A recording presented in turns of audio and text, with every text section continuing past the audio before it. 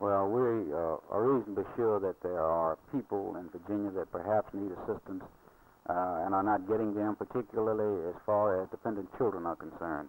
But it's very difficult to compare the dollars spent with the total program.